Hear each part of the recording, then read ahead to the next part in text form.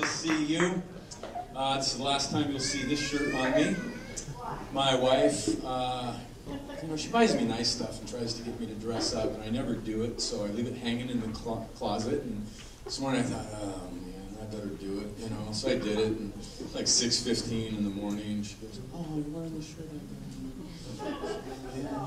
So I have it, and then my son comes up to me and he says, "Hey, nice disco shirt." That's why I don't wear those kind of things. So take a good look. You won't see the shirt anymore, ever again. I pacified my wife, and I'm not going to be subject to any more ridicule from you or Sean or the devil. So, how many of you are contending for a breakthrough this year? Now, wait. Hold it. Sometimes you ask questions in church and there's this automatic thing, The answer to every question is Jesus, or, how many of you, yeah. But I want you to just think about it just for a moment. How many of you really are, in your heart, contending for a breakthrough this year? I mean, really. Would you stand up right now, real quick? I'm going to practice what I preach. I'm not in a hurry. So, I'm going to pray for you because you matter. And all the pain that you've gone through, and the addictions, and the hardships, and the disappointments, and the, in your mind, unanswered prayer. Notice I said in your mind. I just want you to know, we care about you.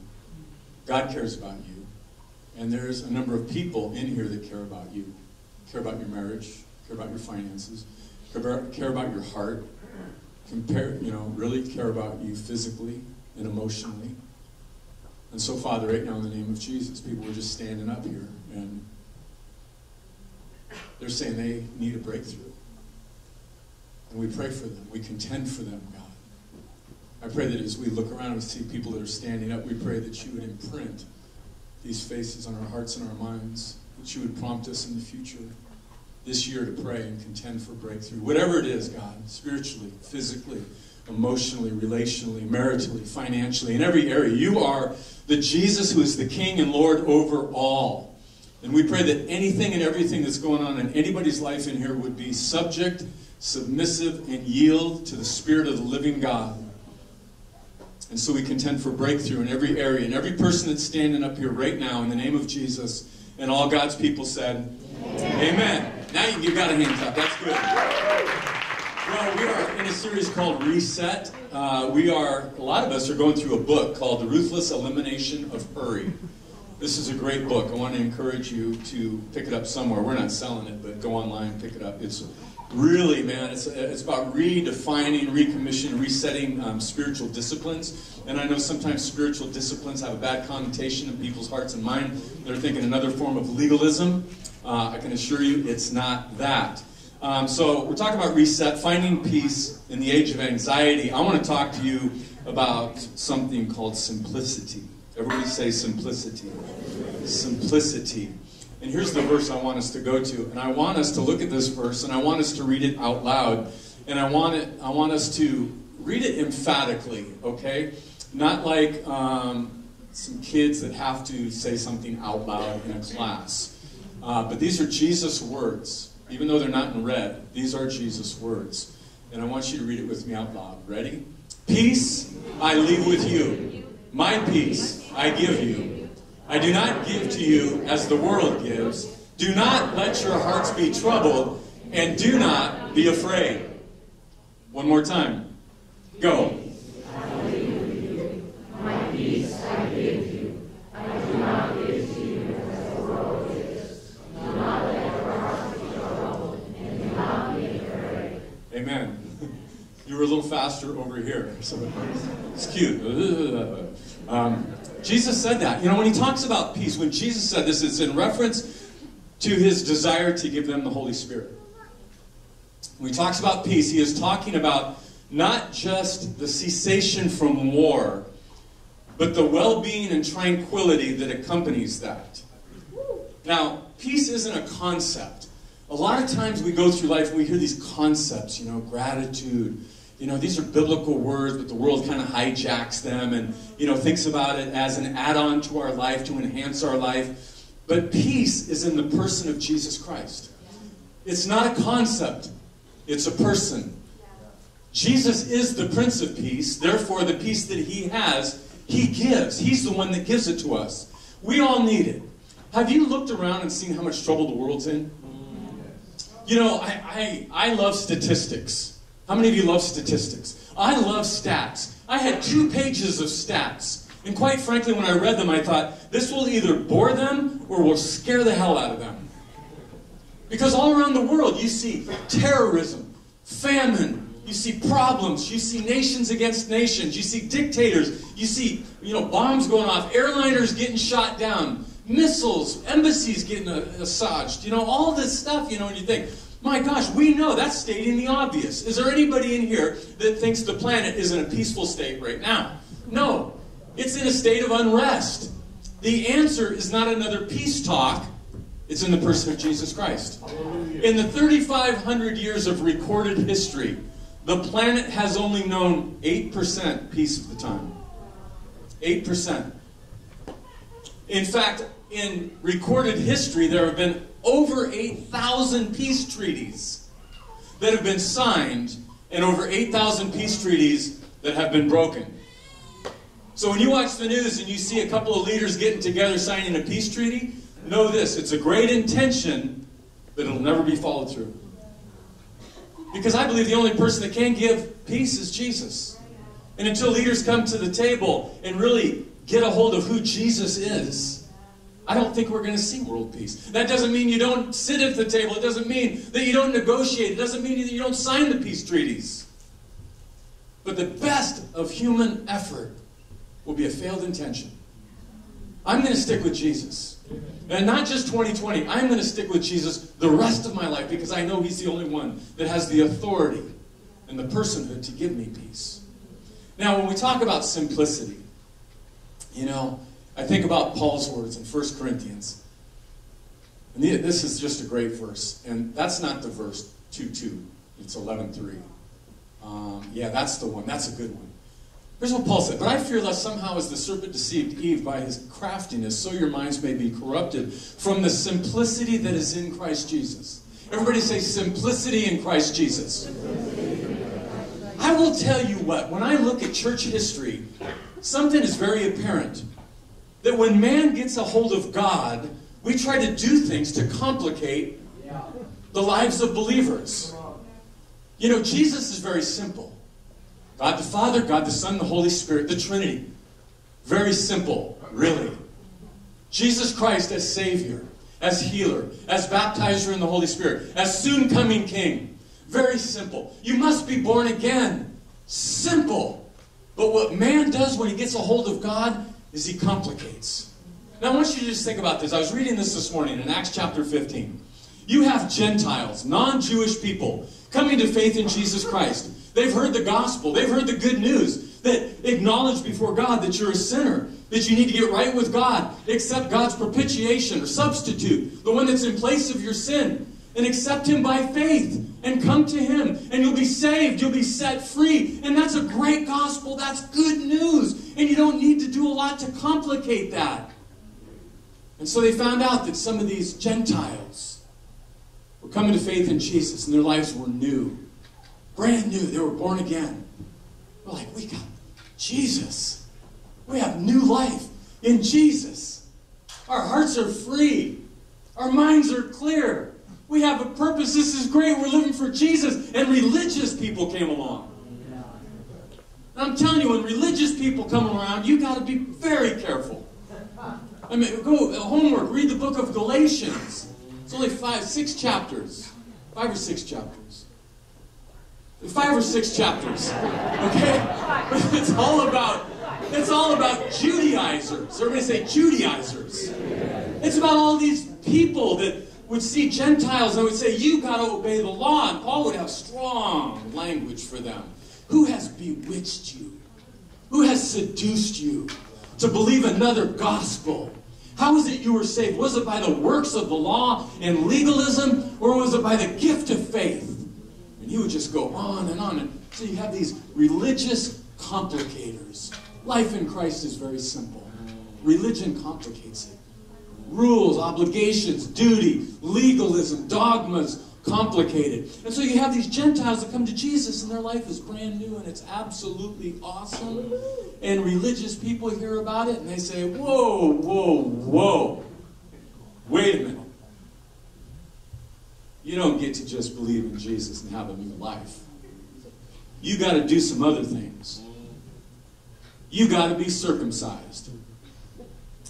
I will tell you, as a grown man, that is not good news.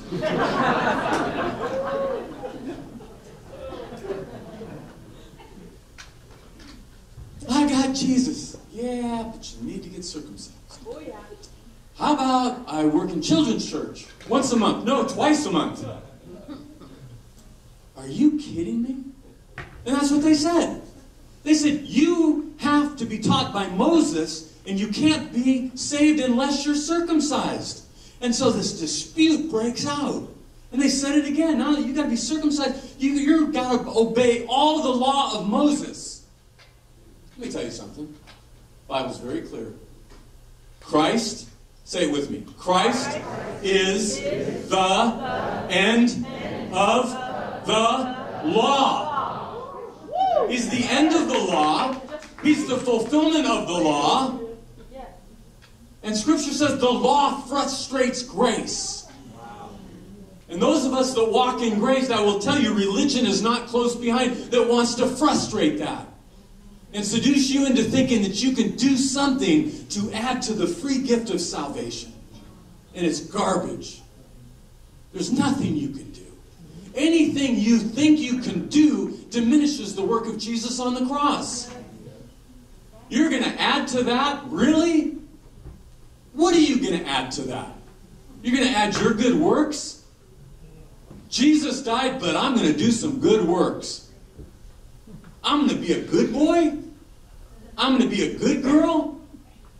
I'm going to give up a couple coffees and put it in the offering bucket. And God's going to go, now you're getting it. No. You and I got nothing except what Jesus did on the cross, period, exclamation point. That's it. And then, so they said, so they have to say, okay, you know what? God doesn't make any distinction. He gives the Holy Spirit to the Gentiles, just as He did to us, that by faith have their hearts purified by Jesus. And so they say, okay, well, we're going to go have a council. Because religious people like meetings. So they have meetings. They have councils. That's what religious people do. They love meetings. They love boards. They love to vote on things. I'm telling you, religious people like to do this. And so they go to Antioch and they go to Jerusalem. You know, these are mega churches, mega synagogues, big places, apostles, big people there. And so we're going to take it to them. We're going to come back and we're going to have a decision. So they go. And you know what they say? Why should we make it difficult for the Gentiles who are turning to God? Why do you want to make it hard? These people renounce their idolatry, denounce their paganism, renounce their heathenism. They accepted Jesus, and now you want to make it hard for them, and you want to yoke them. That's the word it used. Now just keep that word, file it away for about 3 minutes, okay? You want them to wear a yoke of legalism, a yoke of bondage. That's what you want to do to them? And here is their conclusion. You know, it seemed good to the Holy Spirit and to us not to burden you with anything beyond the following requirements. Oh, what are these requirements? Is it going to be scrolls and scrolls and scrolls and pages that need interpretation and commentary? Well, let's see what they are. It says, okay. Abstain from food sacrificed to idols. Okay. Abstain from blood, from the meat of strangled animals. Okay, no roadkill. All right. Number 2. Flee sexual immorality. That's pretty simple. You get husband and wife, live together in union for the rest of your life. And if you do well to avoid these things, you know what he says? Farewell. You know what he would say today? Peace out. That's what he would do. That's what he said. That's it. You're going, okay, there's got to be more. No, that's it. It's the simple gospel. Stay away from these bad things that will corrupt your heart, your body, your mind, and soul. And there's only 3 of them. Just stay away from those. And follow Jesus, who you receive by faith. The rest of your life, you got a good life. Now, how many of you think that's pretty simple? I think it's pretty simple. I think it's absolutely life-giving, and it's a great reminder of me when I try to help somebody who comes to faith in Christ, by not yoking them with a bunch of stuff. By a bunch of requirements. Well, you should do this, and you should do this, and you better do it. My gosh, do you think Jesus and the Spirit of God are capable to lead people? To speak to people? To teach people? I don't know if we really believe that, but I'm thinking, I didn't know where the verse was last service, and I was hoping it was a verse. And if it wasn't, I was, maybe it should be a verse. But it was, you don't have any need that a man teach you. But you have an anointing from the Holy One, and you know all things. Follow him. Yes. And so I had Alec, I said, could you look that up, see if it's a verse? So he's in his phone, and then Ken Burst goes, 1 John chapter 2, verse 27. Thank you, Ken. Didn't miss a beat because he knows the word. Simplicity. Now, how do we complicate? Here's 2 ways that we complicate the simple life that's in Jesus. How many of you long for a simple life? An uncomplicated life, especially with Jesus. Here's 2 ways we complicate the simple life in Christ. Number 1, hurry. We hurry. We rush. I'm going to blame it on Thomas Edison. Late 1800s, he gets a bright idea. He goes, we're going to make light bulbs. Incandescent light bulbs. And so he makes the light bulb. How many of you think light's a good thing? Light's a good thing. I like light. But here's the problem. You and I were created by God to, don't miss this, it's really complicated, to work during the day and sleep at night.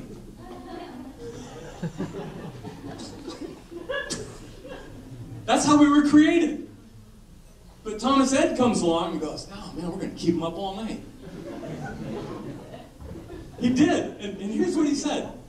He said, everything which decreases the sum total of a man's sleep increases the sum total of man's capabilities. Now, he may have thought that that was pretty cute, but there's a death sentence in that. I mean, he predicted a future of sleeplessness. I'd say he predicted pretty well. He said that night became optional. He said sleep was a bad habit. Now let me just tell you right now, sleeplessness, prolonged, will make you crazy. That's the truth. You don't sleep, and usually it's about 3 days. Studies show after 3 days, I'm talking non-stop, no sleep, you will eventually hallucinate. It will have the same, you can Google these studies yourself. It will have sleeplessness has the same effect as hallucinogenic drugs. So once again, all this, whoa, my gosh, what happened over there? Are you okay? Wow, you're chilling? It doesn't sound like chilling to me. It sounds like you're amped up about something. And after the service, you can apologize and tell me what you're all excited about. So, once again, think about how we fast forward our lives. It's not even Thanksgiving, and all of a sudden all the decorations come out. And then somebody has the nerve to hang Christmas lights before Thanksgiving. I don't know who you are. You know what my biggest temptation was? My biggest temptation, when I saw lights going before Thanksgiving, I thought, I think I might just go rip those down. I did, I'm not even joking. There was somebody in our neighborhood, I thought, okay, count the cost, Bob. Arrest, humiliation, Roseville patch. Oh my gosh. Okay, scrap it. But the whole point is we get so ready for the next thing and the new thing and Christmas. The bird, the bird isn't in the refrigerator. And then it's Black Friday and people are running out to go crazy to buy stuff. And then Christmas comes. Christmas isn't even here. Christmas barely turns the corner. And I'm in Safeway, and you know what a whole aisle is devoted to just after Christmas? Valentine's Day. In December. It's wrong. And I saw that. I just went, oh, man, I am going to go Jesus in the marketplace right now. It's wrong. And you know what I thought? I said, do you really think the average aloof guy is going to go, oh, they've got it now. I'm going to be 2 months early. No doghouse. No. Because I walked by that same aisle for the next 3-4 weeks, and you know what? Not one product has moved. You know what it's called? Here's the word for it. The clinical word is hurry sickness. Hurry sickness. It's defined as a behavior pattern characterized by continual rushing and anxiousness, an overwhelming and continual sense of urgency. Jesus said, follow me. Think about how he lived his life. He walked, they say, an average of 20 miles a day. You know, he never ran. I don't think, correct me if I'm wrong, but I don't think there's one instance where Jesus ran. Why? Because the Son of God is not in a hurry. He's not rushing. He's walking. What are you doing? What am I doing? He wasn't running around. Now here's the thing about being conformed to the culture of hurry. You'll get applauded for it. People will clap for you.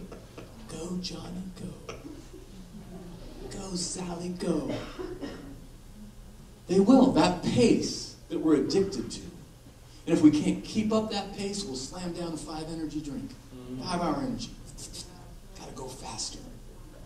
Jesus is having none of it. In fact, you know what Jesus is doing as his rhythm? I think it's Mark 1, 2, 3, 4, 5, or 6. It's in there. It's in the New Testament. It's in the Bible. It's somewhere between Genesis and Revelation. It's in there. Here's what it says. Jesus got up while it was still dark.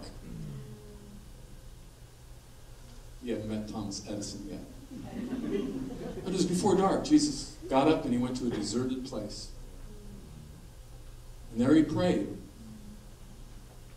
And the culture, the disciples, found him. And here's what they said. Jesus! Everybody is looking for you! Which, that's a good thing, right? We want people to be looking for Jesus. But they were frenetic. They were exasperated. They were intense. They were trying to yoke their hurry sickness on Jesus. Let me tell you, Jesus is having none of that cultural stuff. Because he's not in a hurry. God is not in a hurry. God set the rhythm and the pace of love, and it's walking. It's not running. It's not a to-do list. Oh, I got to do this. And you know what Jesus said after they got him and they were freaking out on him? Jesus said, let's go to the other side. I got to preach over there too. Come on. Let Jesus set the rhythm of your life. Don't get caught up in a hurry sickness. What's the answer? You know, and here's the deal. It's so easy to get into. How many of you would say by nature, oh, maybe you shouldn't ask me that. I'm not raising my hand on that one. How many of you would say you tend to run internally in the hurry mode? I'll be the first to go. Let's start a support group. I'm in a hurry. It's Bob. I was coming back from Pakistan. I was in hell. No, London Heathrow Airport. That's right. Insane place. And I had a connecting flight that I had to catch. And I'm watching the TSA people taking everything out of every person's bag in front of me. And the line is way up there. And I'm doing this, and I'm doing this. I'm not a, math whiz. But I'm thinking, okay, that's in gate 9,000. I'm at gate 3. They're taking everything out. I was like, oh my God, I start getting this. Guy in front of me goes, hey, you on the connecting flight to Sacramento or to Chicago? I said, yeah. He goes, we're going to miss it. all of a sudden, I'm getting amped up. Like, oh, good. We get up there. He gets his stuff. He takes off running. He's booking this big guy, sweating, man. He's got his bag. He's running. What do? I get my stuff. I take off running. I'm catching the guy sweating. And then it hits me. You know what hits me? Do I really care about missing a flight? Do I look like the type of guy that cares about missing a flight? I don't care about missing a flight at all. I've stayed 15 hours in airports. I've spent nights in airports. If I have coffee, food, electronic devices, I'm good. It's a vacation. But I found myself like, oh God, man. I'm thinking, stop. You don't care. That's right. I don't. I went, I just walked. Had my backpack. Just walked. Then I started hoping I'd miss it. Show the man. Get there. I'm the last one on the plane. There's nobody. They're waiting for me. I don't pick up the pace. She's going. I'm like, good to see you. How's your day going? Yeah, this plane's leaving. There's no problem. I'll take it. I walk on. There's everybody looking at you. And they're amped up. It's like, he's still. Go ahead, you can take off now. I'm here. I'm not going to run to an airport. I am unyoking myself from hurry. I suggest you do the same. Unyoke. It's a choice. 1, 2, 3, 4, 5. Okay. For 5 of you, it's a choice. Antidote. Matthew 28, 11:28. Gosh, ready? Come to me, all who labor,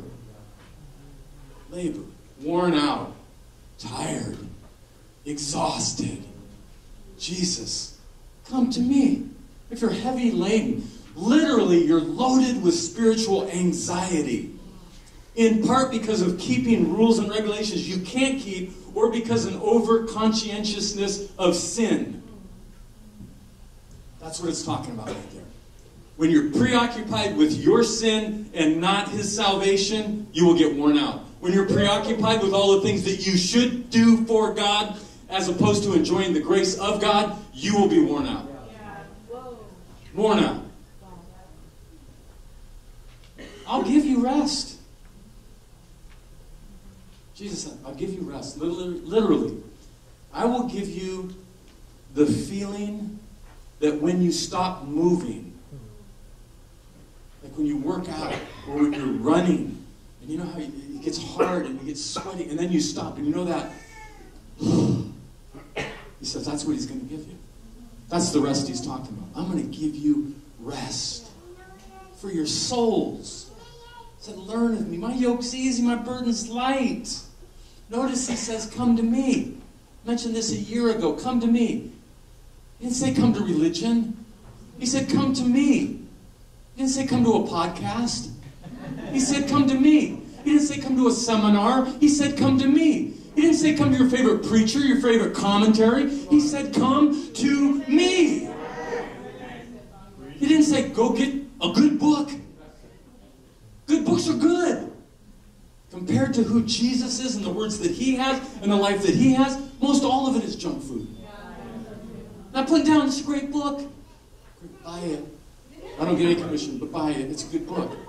But he didn't say go to a book. He said come to me. He didn't say come to a meme.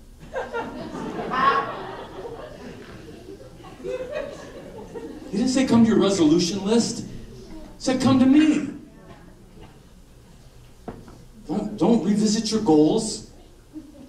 I'll get more energy when I look at my goals. No. He didn't say that. He said come to me. Jesus said that. Yeah, goals are good. Have a goals. Make 1,000,000 goals. I hope you fulfill them. Great. No, seriously. Good. 150 goals. Nailed it. Beautiful. But come to him. Failed it. Right? It's only been me for the last 60 years. Yeah, he didn't say go to a person. He didn't say go get some self-help. Self-help book. A self-help book. Really? He didn't say get another shot of espresso. He didn't say get a motivational speech. No. He said, come to me. Can I get transparent with you? This has been one of the hardest disciplines in 38 years of walking with Jesus. Coming to him. Because I like to be active. I do. I like to listen to podcasts. I like little memes. Be your best Bob now. Yeah. If I was going to get a tattoo, I'd probably get that. Best Bob now. Yeah. You know what I'm saying? It's just easy to get sucked into all this stuff. Come to me. Sit at my feet. Second one, busyness. Busy. Luke 10:38. Happened as they went, entered a certain village, you've never heard this story before. This is new. I know that these pages are stuck in your Bible together. That's why I'm telling you that. And a certain woman named Martha welcomed him into her house. She had a sister called Mary who also sat at Jesus' feet and heard his word. She sat at his feet. Now this is interesting.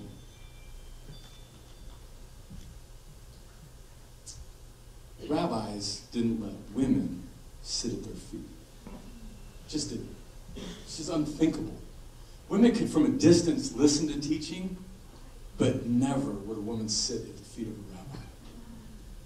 Rabbis, when they read scriptures, they were always standing up when they read scriptures.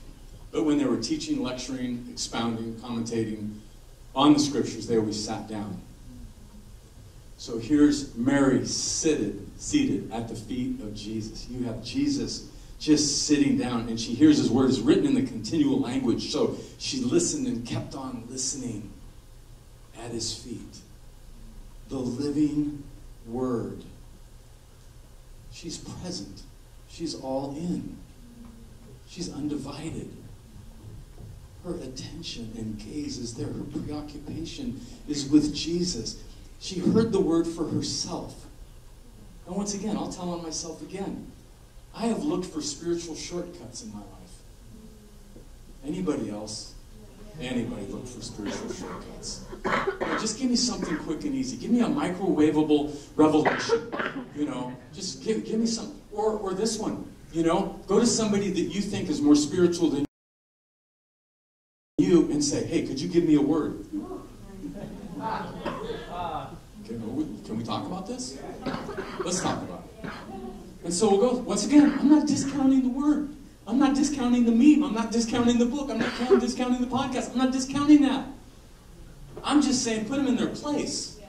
Supplemental to the feet of Jesus. Not in place of the feet of Jesus. So, what was I saying? What was I saying? Help me. Martha Mary. Busyness. Ah! She heard the word for himself. Let's stand up. I want you to think you're getting out of here. Just stand up. So, I remember I went to this guy, super spiritual dude, man. You see this guy, he literally was the type of guy that when he got up to speak, a lot of people wouldn't look at him because they thought, he is just looking through my soul. No, and he did. He had an amazing gift, a super humble guy. And people, if they heard he was speaking, sometimes wouldn't go to church. If they had sinned, they just thought, he will call me out. And I went to him. I was going through this major transition. And you know, option A, sit at the feet of Jesus, pray, cry out to God, or go to Herb. That was his name, Herb, and get a word. So I go up to him. I go, Herb, I need a word. Oh, sure, Robert. Grabs my hand. I'm thinking, oh, it's going to give me a good word. He flings my hands down and takes a step back. He says, I am not supposed to touch what God is doing. And walked away. And I'm like, it's worse than I thought.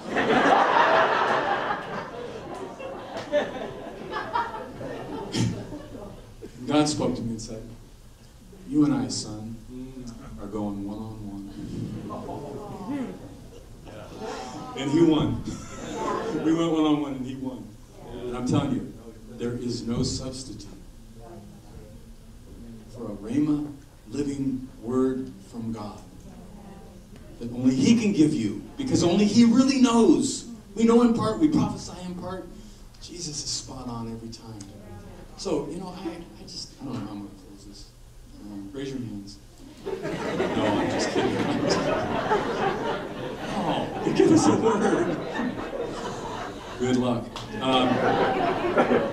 This whole thing about she's sitting at the feet of Jesus. When you see sitting in this culture, it's always about intimate fellowship. It's always about being relaxed, unhurried, receptive, and it's honoring. So, the thing about Mary sitting at Jesus' feet, she wants to be taught. He wants to teach her. Let me just say to you who, I just feel like there's people right now that you say, I just don't hear from God. And I'm going to say you do, but doubt has worked its way in there. Bow your heads, close your eyes, and I just want to ask a question. How many of you either have said, I don't hear God, or I don't trust what I hear? Just raise your hand. I'm just going to pray for you from here. Okay, got it. Good. Just put your hand on your ear real quick. I'm just going to pray this. Father, in the name of Jesus, just thank you. This is a place where we can be humble, we can be transparent, and we know your grace is sufficient for all of our weaknesses. And so, God, for those of us that just raised our hand and responded and said, yeah, I don't know that I hear God. Your word says, shepherds speak, sheep hear. So I pray that you would give every person ears to hear God. I pray that they would match it with what your word says. It would never be a substitute for your word.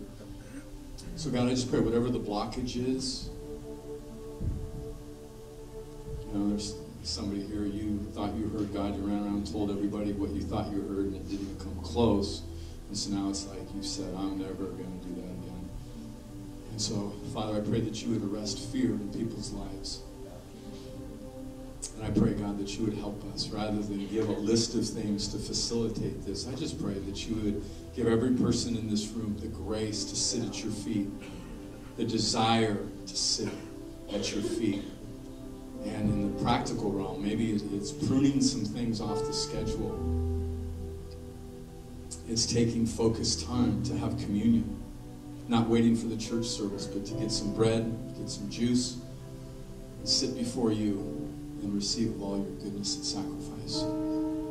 So I do pray, God, I pray for blessings on every person here. I pray that this year would mark a new relationship with you.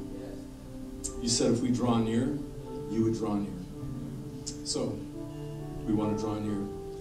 Pray that you would take away anything that gets in the way of us drawing near. Any attitude, anything, TV, whatever, God. Help us just get rid of those things and prioritize who you are. Let you be the center, God. Every day of the week. In the name of Jesus. And everybody said, amen. I would like prayer leaders to come forward right now. Man, I tell you what, if you're going through some stuff, or if you just want somebody to agree with you in prayer and by faith of where God is taking you, in any response to anything that was said today, boy, just come up and just ask. These are great people. They love God. They love you. And let them link arms of faith with you. Church, you're dismissed. I love you. Have a great rest of the week.